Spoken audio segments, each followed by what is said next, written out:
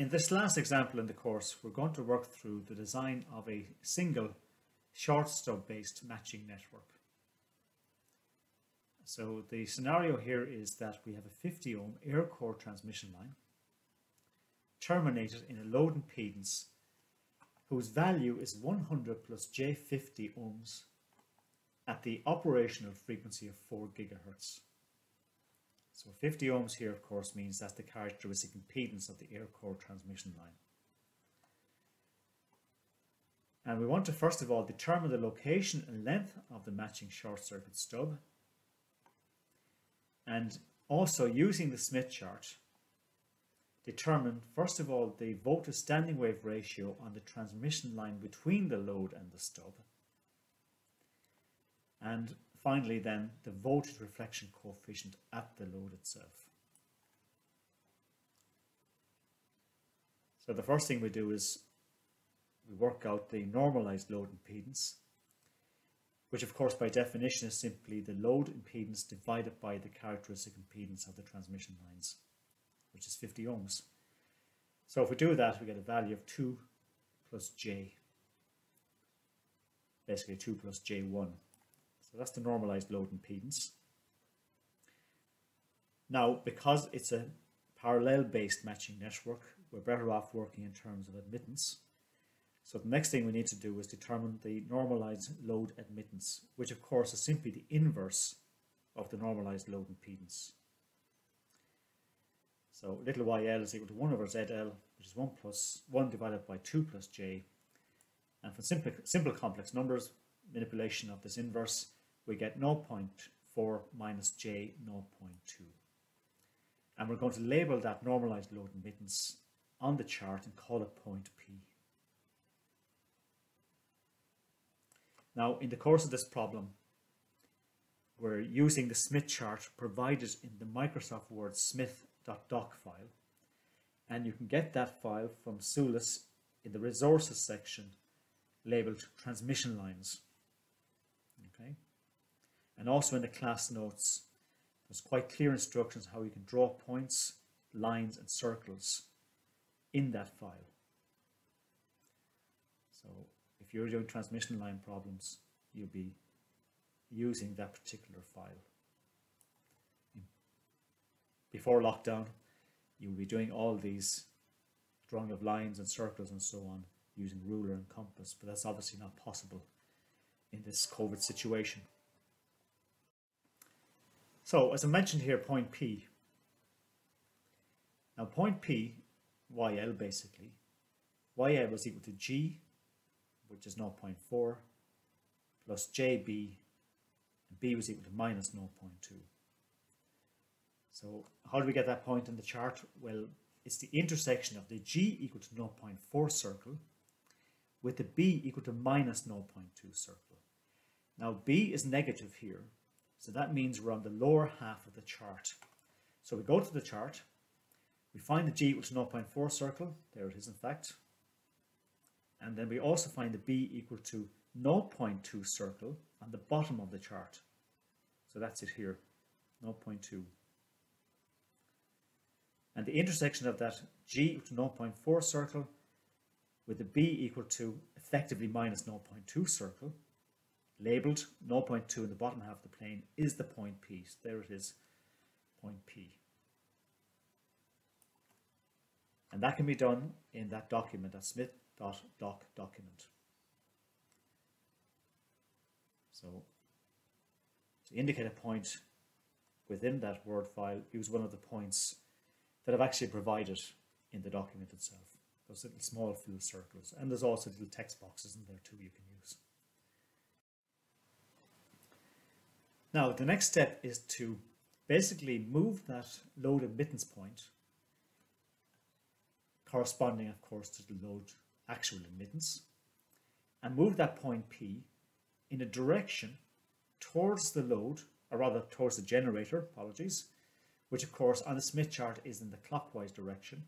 We're moving it on a constant mod gamma circle until we intersect the G equal to 1 circle, which of course is the locus effectively of Ym, the normalized admittance looking towards the load just to the right hand side of the interface between the stub and the main transmission line.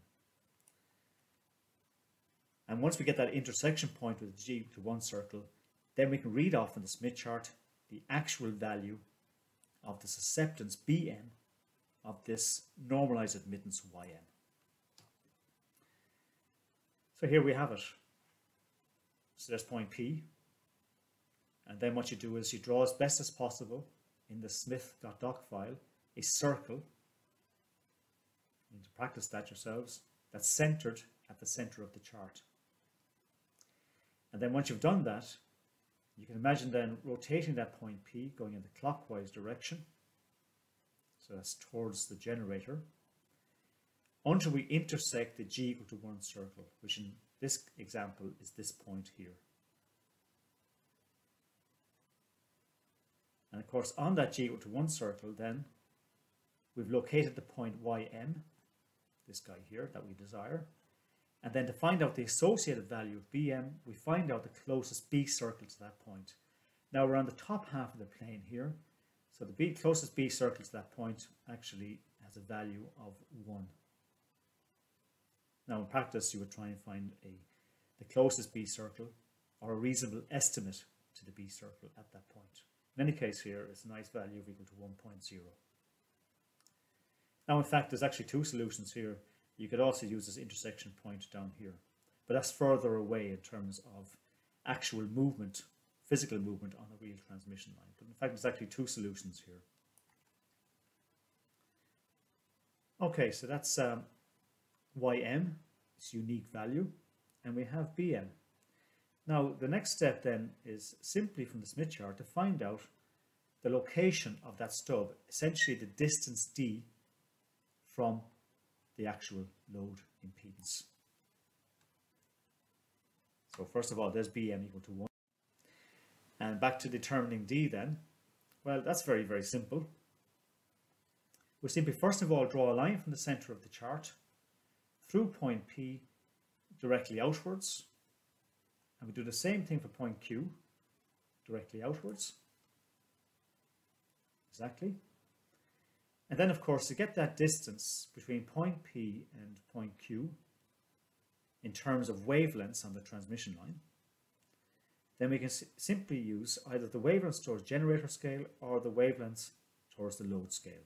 Doesn't matter which, as long as you're very careful in how you read the associated values of lambda. Because remember, both of those scales start off here having a value of 0. The wavelength towards generator, of course, is going in the clockwise direction, and the wavelength towards the load is going in the anti-clockwise direction. But they both start off here.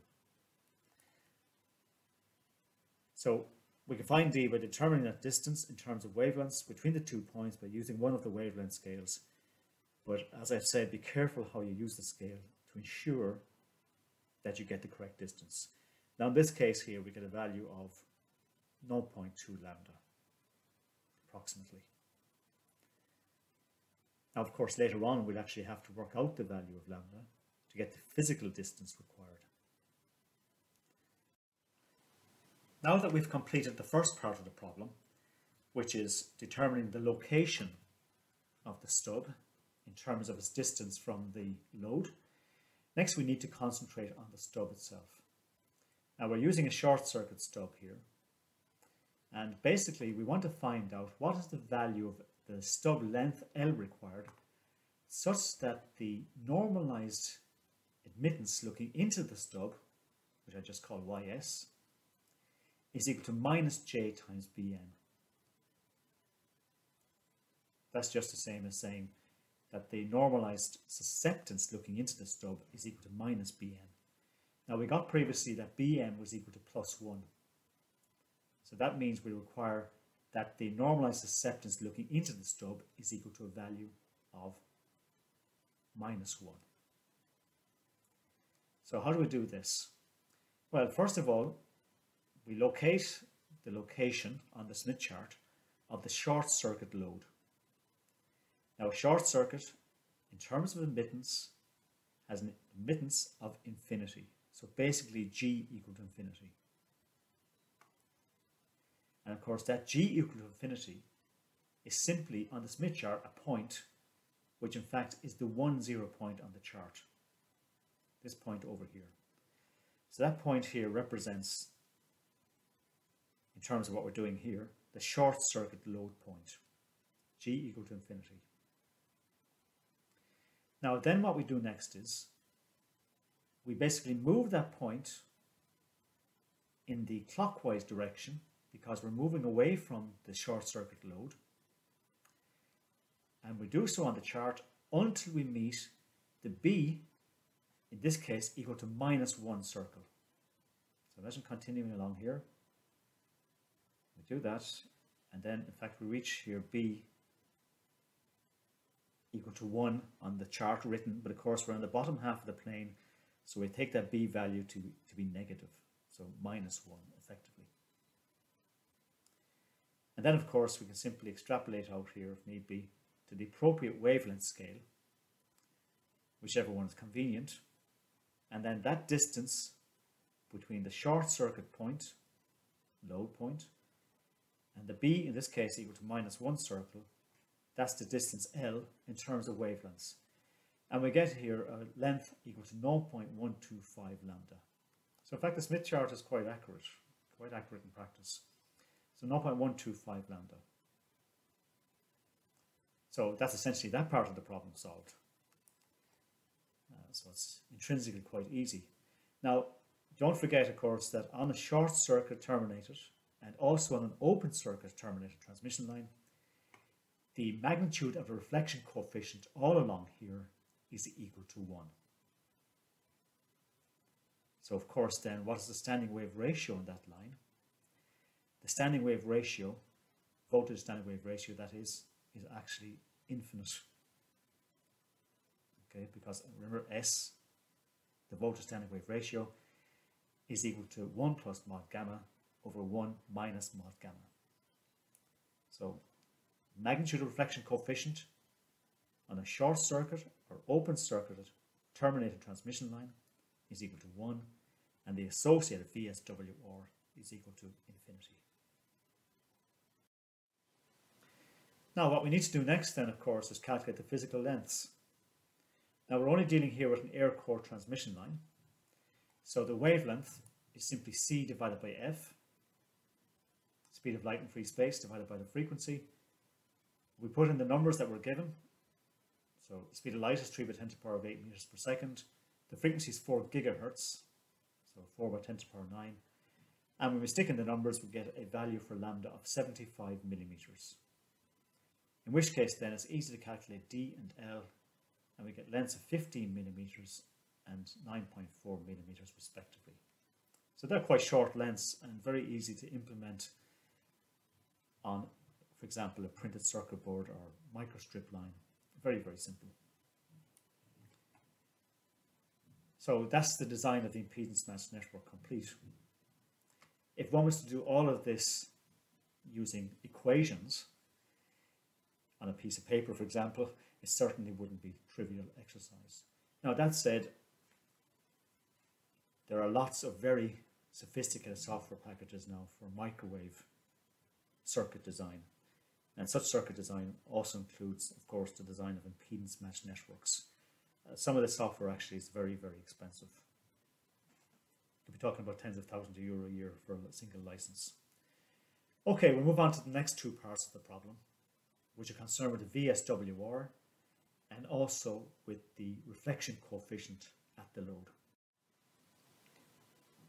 We move on now then to the next part of the problem, was to determine the VSWR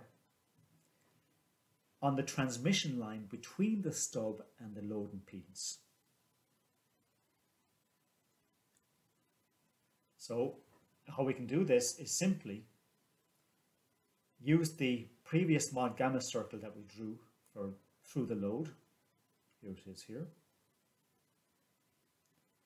And we simply find out where that constant mod gamma circle intersects, for example, the positive real axis, which is over here. That's what its intersection is. And then we find out the closest R circle to that point. And over here in that positive real axis, the R circle closest to that point is approximately 2.6. And that indeed is the VSWR on the line, between the load and the stub, not anywhere else. We could have also used this point over here, which in fact could give a more accurate result, quite often in practice. Read off the closest R circle to that point and take its inverse, and that will give us the VSWR as well. So now that we have the VSWRS, and what we're doing here is to get the magnitude of the associated reflection coefficient. We care about the reflection coefficient at the load impedance, so we'll explicitly call that modulus of gamma L. Now, of course, the magnitude of that reflection coefficient is the same everywhere on the transmission line between the stub and the load impedance. And just by using the simple formula that we had in the notes and sticking in the numbers, we get a value of 0.44. And then finally, what we want to find out is, we want to find out the angle of the reflection coefficient at the load impedance. So to do that, we simply draw a line from point P through the center of the chart and continue outwards until we intersect the voltage reflection coefficient scale. And then we read off an estimate of the angle at that intersection point. And if we do that in the chart, we get an angle of approximately, we'll say, equal to 27 degrees. We expect it to be positive, of course, because we're on the top half of the plane.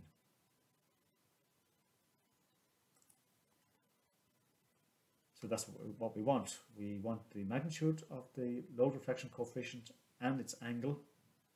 And those two parameters entirely specify in polar form the load reflection or voltage reflection coefficient. And that's basically the course finished. So that's all, folks, and I hope you haven't found the course too onerous. And there is a lot of theoretical material in this course, but nonetheless, electromagnetics really forms the foundation of almost all classical electronic and electrical engineering. So it's important material, especially for high frequency circuit design, communication systems, but also it has a certain beauty all of its own.